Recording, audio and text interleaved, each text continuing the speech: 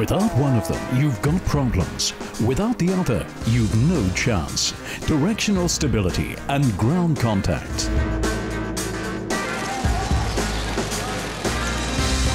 Anyone who wants to get ahead in a race and ideally stay there needs optimum control of their car.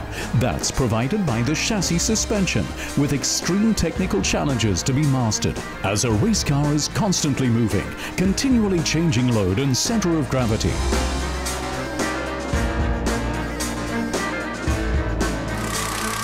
Springs and shock absorbers play a key role. They ensure that wherever possible, the wheels are constantly pressed onto the ground, thus producing a high level of grip. This level of grip consists primarily or comes primarily from three factors. One of the factors is the load placed on the tire contact area, which in turn is decisively influenced by the car's load.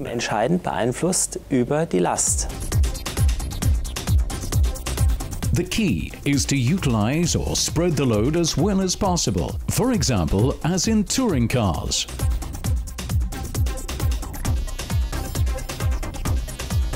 Here they set a negative wheel camber. That means greater lateral guided force around corners. The pressure gets spread more evenly onto the tire's contact area. The aim, a high level of grip and steering control. For example, through faster ground contact after riding the curb.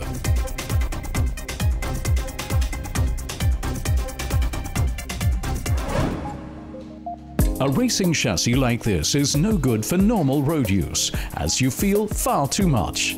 A race chassis doesn't actually need to provide any comfort. It simply needs to deliver performance. That means you've got to be able to drive around corners as fast as possible. If people tried to drive on the road with a race chassis, they'd all get out after 50 kilometers at the most, saying it's far too hard for them.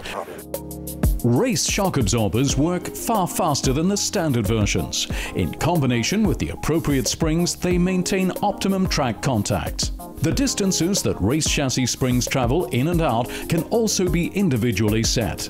To clarify this, red is a hard spring for level circuits. Yellow is the soft version for bumpy tracks. Over major bumps, the wheel with hard suspension loses contact. Yellow makes contact with the track more consistent.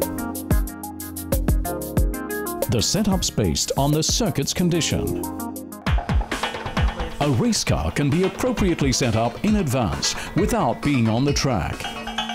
Die Sensoren an den Rädern erfassen jetzt vertikale Beschleunigungen. The sensors on the wheels record their vertical acceleration. I've also got sensors on the chassis structure at the front and back that let me record the spring level. In addition, I've also got a load cell on each of these posts that shows me the strength of tire contact. And then for each, I've also got acceleration and travel sensors.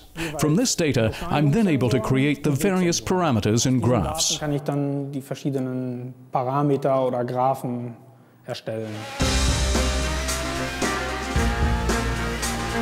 Be it Formula One, endurance or touring car action, be it on asphalt tracks or off-road, the chassis suspension is in permanent use. However the route to the checkered flag looks, ground contact, reliable steering and vehicle control are always required, for the slightest slip can cost you the race.